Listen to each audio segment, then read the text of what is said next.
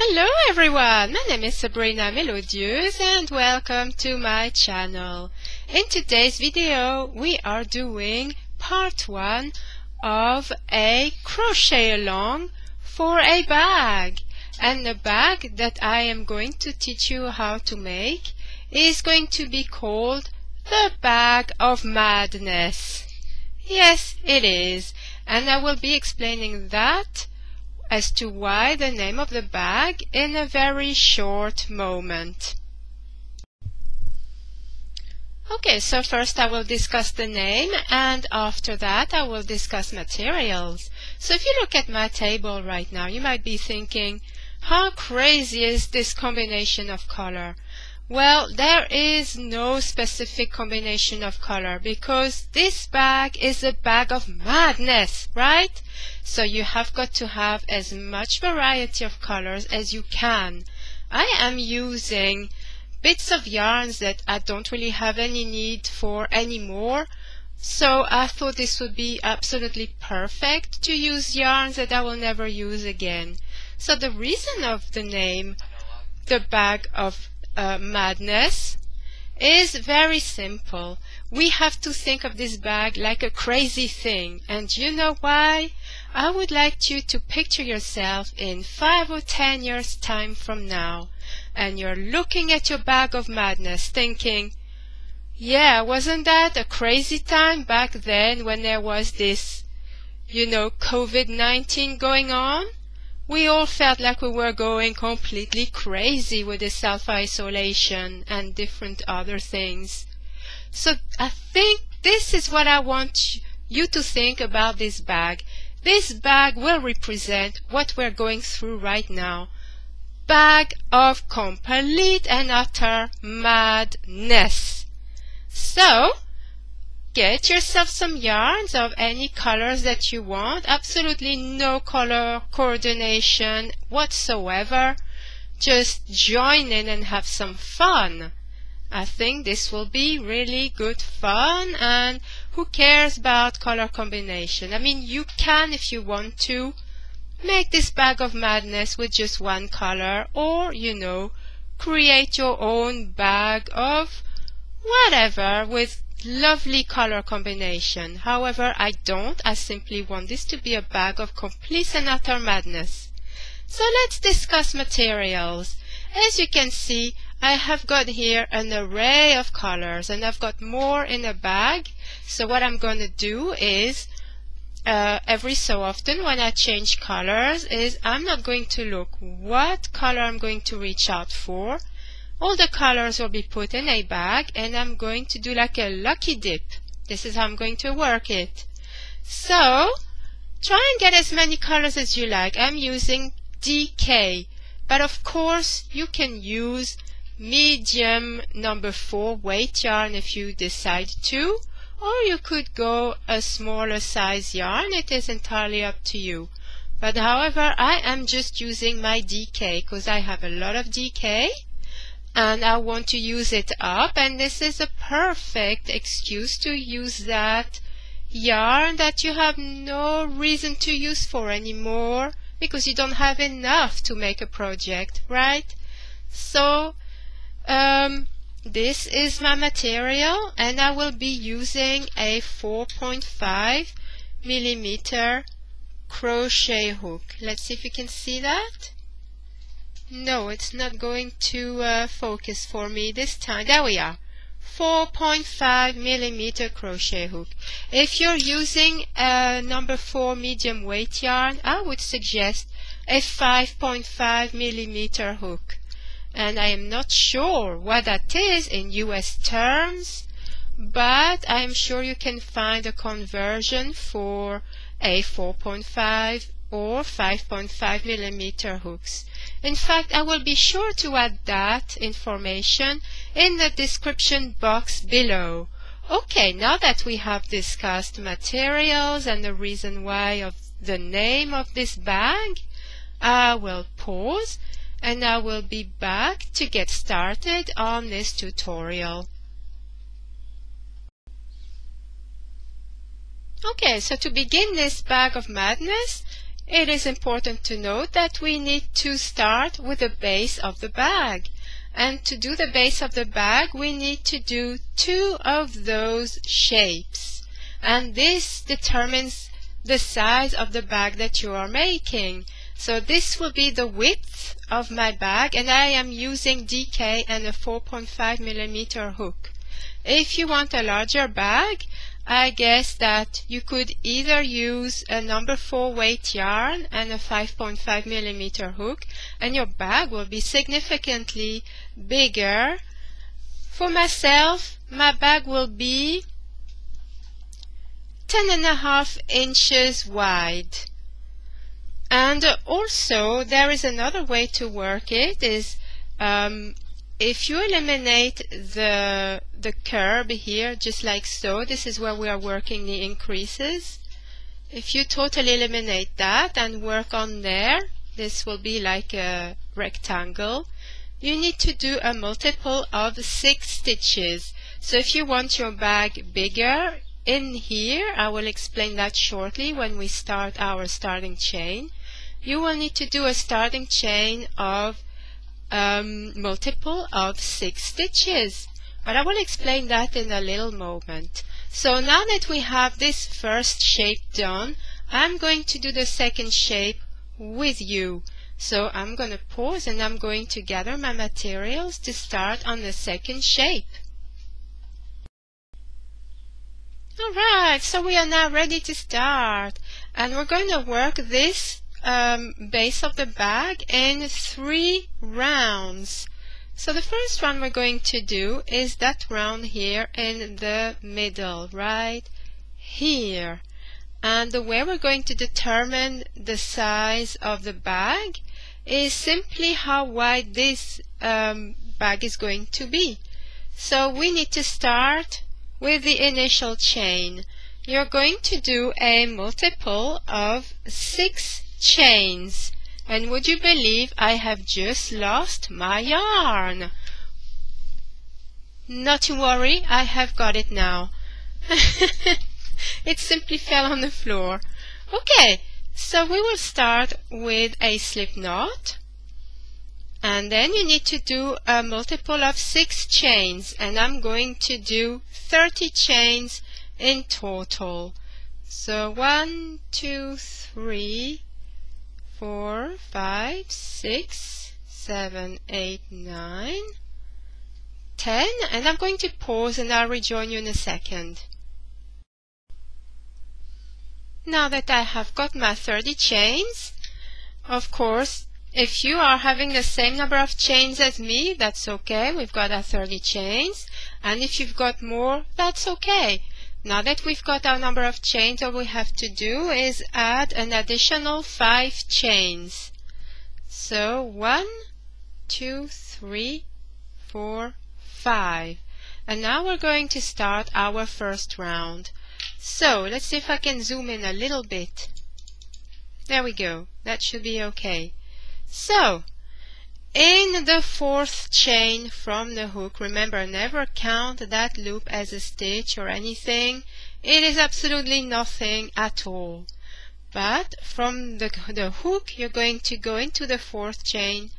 So 1, 2, 3, and into this chain here, you're going to do 2 double crochet. And I'm going to assume that you know exactly how to do double crochets.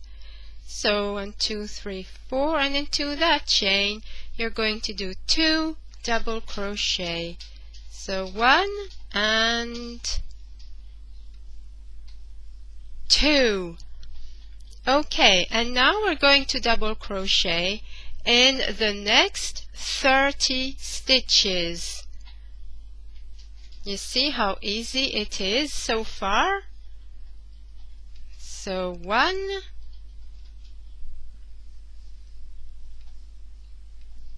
2, 3, 4, and I am not going to do the 30 double crochets with you. I am simply going to pause and I will meet you when I've done my 30 double crochets. and I have my 30 double crochets. So in that very last chain, right here, we are going to do 3 double crochet. Why is it not focusing at all today? Like every day. Every time I seem to do one of those, it just doesn't want to focus for me. Right, okay, in that very last chain here, as you see, we need to add 3 double crochet. So, 1,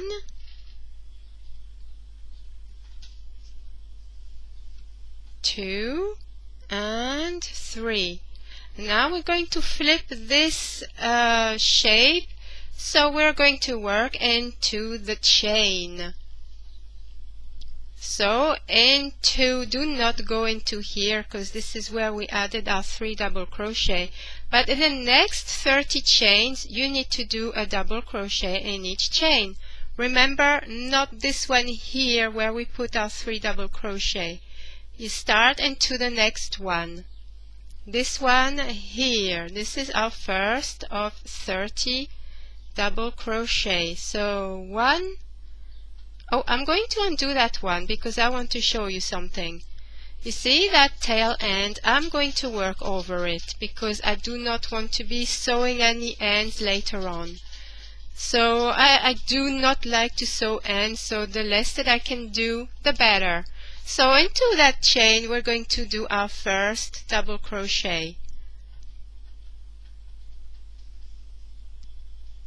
There's our first one.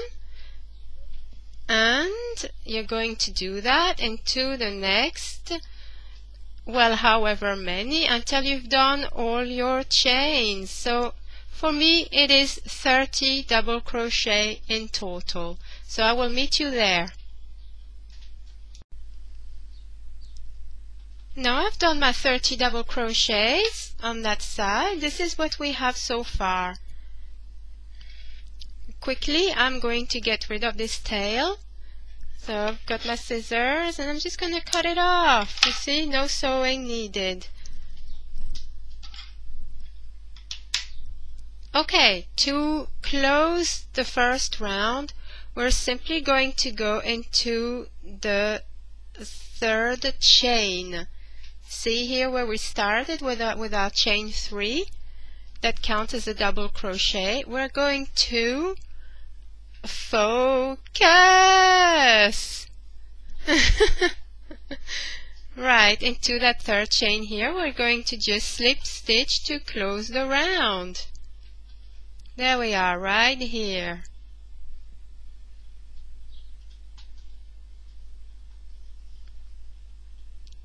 Okay, and there we are. Our first round is complete.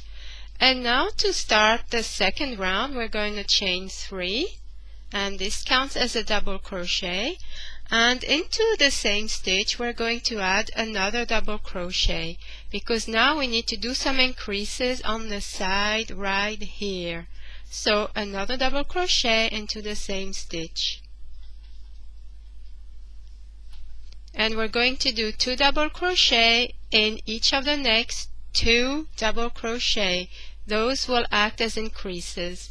So into the next stitch here we're going to do 2 double crochet. I feel this is a bit too far. Right, this might be better, right?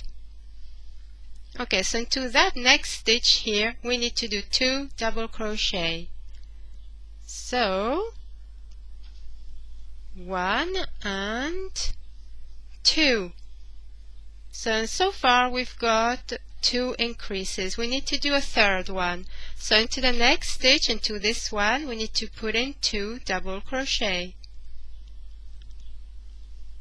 1 and 2.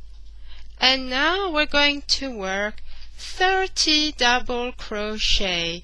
When you've got your 30 double crochet, I will meet you there and tell you what to do.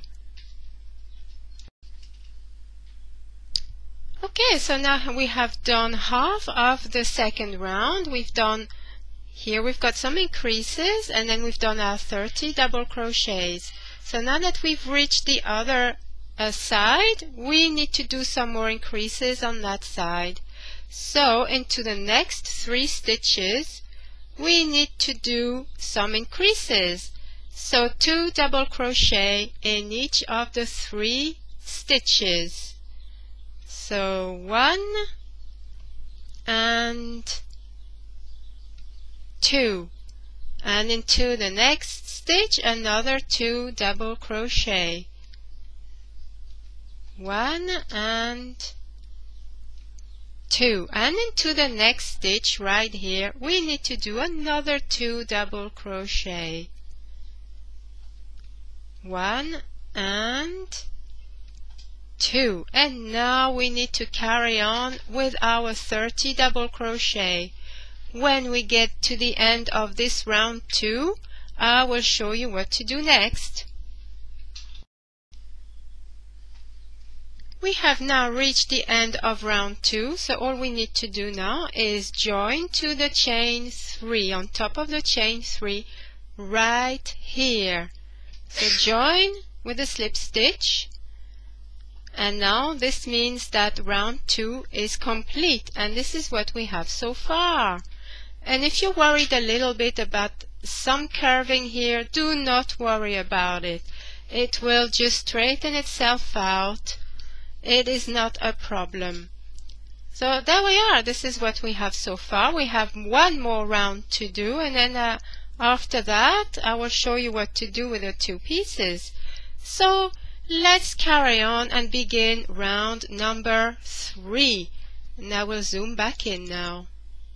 Okay, so let's get the yarn back. And now we're going to work some further increases into the next 6 stitches. I will show you how to do that. So chain 3, there we are, and into the same stitch you're going to do another double crochet. I'm going to see if I can get this sorted. It is so annoying. Okay, is that better? Right, into that stitch add another double crochet.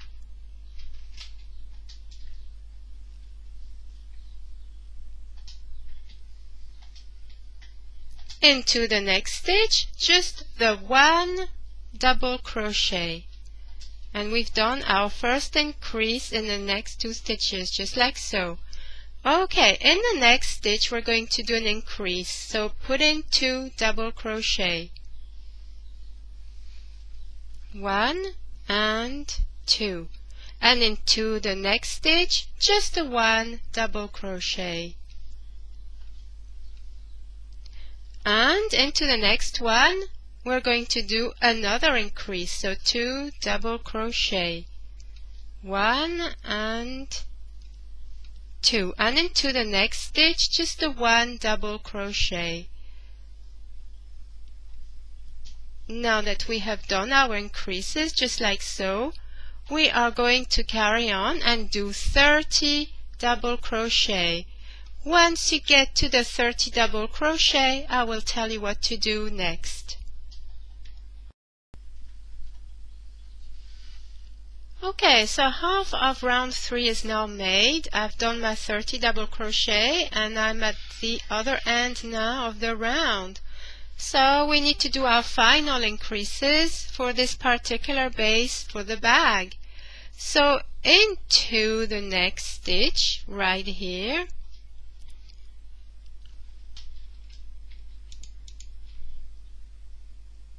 this one, we need to do 2 double crochet. 1 and 2, and into the next stitch we need to do just the 1 double crochet. Into the next stitch we need to do 2 double crochet. 1 and 2, and into the next stitch right here we need to do just the 1 double crochet. And now we need to do into this next stitch our final increase, so 2 double crochet, 1 and 2, and into the next stitch here it is just a 1 double crochet. now that we finished our increases, we need to finish the round 3. So to do that, we need to do 30 double crochet and slip stitch on top of the chain 3. When you've done that, that concludes the base, the second base. So I will join you then, and I will show you what to do with both pieces. Okay, now that I have finished the third round of this piece, we will bring the other one back here. Do not fasten off that yarn just yet. But now we have both, we need to unite them together to make a nice strong base. So what you're going to do is, I will just show you here, you're going to put the wrong sides together. So this is the right side and this is the right side. So you're going to flip this one around so the wrong side is facing you and the right side, this one, is facing you. Therefore both sides are together, and now both right sides are facing us whichever way we are turning this around. And what we're going to do now is join them together. So you need to make sure that all the stitches are going to coordinate together here, as you can see. So I'm going to see where my stitches are. Let's see now. So this is where I joined my stitch, and where will that be on here? Let us see. I will pause and I will be right back. So here's the piece where we finished and our working yarn is still attached. So put that to one side because we need to figure out something. So get this piece back again with the right side in front of you, and now we need to work out from the increases the stitch that we're going to join to the other piece. So you see where that first increase is right here. Then we've got a double crochet, then we've got our second increase right here, then a double crochet, and now third double crochet increase here and a double crochet. In that double crochet you need to add a stitch marker. That way you will know exactly where we're going to join onto the other piece. So now that you've done that, you're going to turn that one just like so, so that the wrong side is facing you. And now we are ready to join both pieces together, just like so. And to do that, we are going to join both pieces just like so. That piece here, we're going to go through the back loop of every stitch, and at the same time on the other piece we're going to go through here on the front loop that is facing us right here on every stitch. So I will show you how to do that right now. Okay, so we are now ready to attach both sides together. So into that very stitch that we slip stitched to finish the round, into the back loop of this stitch we're going to insert our hook, just like so. And into the other piece where we put our stitch marker, into that stitch, through the front loop only, we're going to put our hook. And now we have 3 loops there, so we just need to do a slip stitch. There we are, and that's just to attach it. So now we're going to chain 3, and this is going to act as a double crochet. And into the next stitch right here, we are going to put our hook in here. Don't forget to yarn over because it's going to be a double crochet. So into that back loop right here and into the next stitch of the piece, but through the front loop only. There we are. And now we're going to complete our double crochet. I'm going to do that one more time.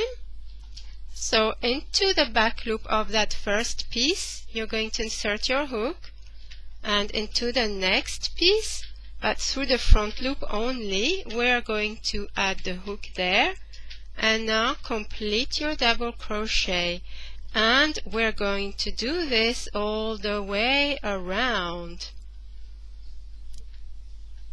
And you will see why we have done that when you have completed this round. So I'm going to pause. I will let you carry on, and it's just basically a double crochet all around, no increases anymore, just simply double crochet into both of these loops, simply to just unite them. So I will let you carry on this round, and when you finish that, I will join you and tell you what to do next. So now that I have done all my stitches all around, all I need to do is finish this round by doing a slip stitch. So into the third chain, you're going to join with a slip stitch to close this round. See, it really is that simple. So I am doing my slip stitch. It's a little bit tighter this time. I'm not too sure why. Okay, I will do it. No, I am completely struggling this time. Okay, I'll just do it that way. Perfect. There we are. Now that we've done that, we can cut our yarn, because this concludes the base of the bag. We are now done. This is it, and it should look like a little gondola. I will try and zoom out. So get rid of this end if you can. Oh, I am losing my needles. That's okay, I know where it went, so I will pick it up in a moment. So if you weave in your end, like I'm doing just now,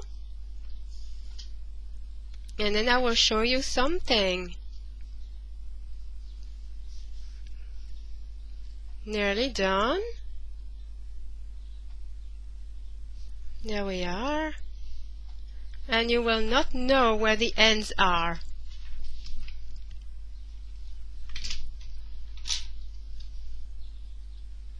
Okay, cut the yarn, that's perfect. And this is what we have so far. And as you will see, this will be the right side of our bag, and it will be the right side and the outer side.